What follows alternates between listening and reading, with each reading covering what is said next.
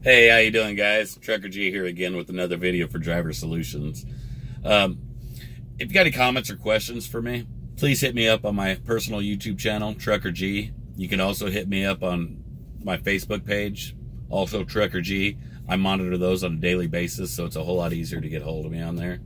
I don't always catch the comments on here. I apologize, but it is what it is, right? So hit me up on one of those two, guys.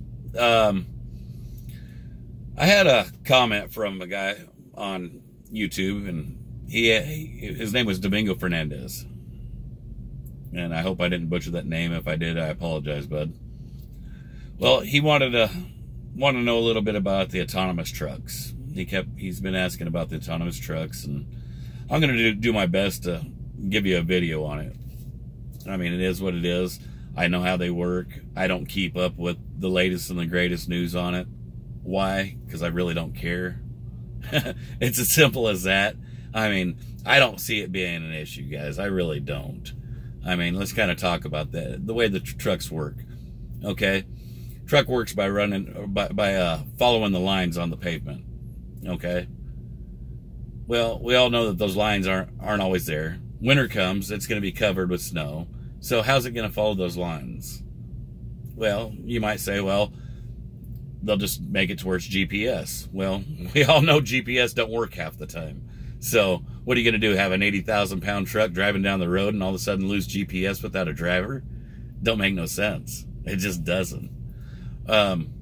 Also seen an interview with a guy from Silicon Valley, and he was basically telling us how the trucks were 10% or only 10% away from being done. And his answer to the whole fact about using GPS or using the lines were, maybe what they'll do is they'll have, self-driving trucks follow one truck that's actually driven by a driver. Well, that's all good and great, but I don't see that happening either, guys. I mean, it's just the logistics of it. I've been doing this for 28 years, and the logistics hadn't got any better. And what I mean by logistics, I mean, just think, how long does it take you to get loaded at a shipper and receiver? Sometimes it could take 2-3 hours, sometimes 8 hours. Heck, if you're out in California running produce, you might be there for a couple days. So what are you going to have all these autonomous trucks out there with nowhere to park, waiting on this load?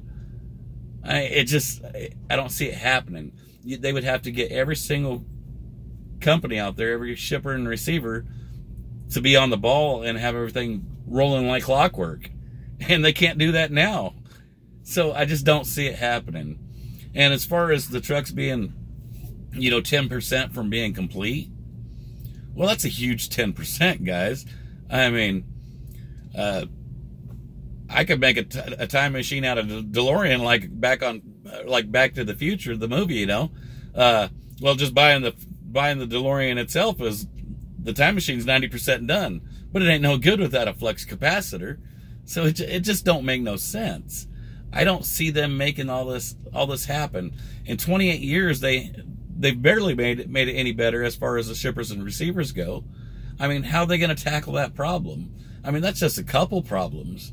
I mean, there's just so many factors. I mean, what are you going to do? You're going to put a service attendant on every single pump out on the diesel aisle, and you're going to tell Flying J and TA and all these other mom and pop stores that they've got to fill these trucks up, have an attendant on each pump? Well, if they only hire one, I mean, look how long it takes to get through a fuel island now. Just imagine if all these autonomous trucks are at the fuel stop trying to get fuel and you only have one attendant. You'd have to have an attendant for each pump. Well, there goes fuel prices. Fuel prices go high, so what exactly are you saving? I mean, as far as the shippers and receivers go, where are these trucks where are they gonna go? That they're gonna put in the computer, basically, travel this load to go from point A to point B. Well, what if they get to point B and there's nowhere to park the truck? There's no, they don't have a door for the truck. Where's that truck going to go? As drivers, we know, hey, hit the nearest truck stop. Well, how are they supposed to relay that to the computer? I mean, I'm sure there might be a solution for it, but there's so many problems and so many factors that they haven't even considered.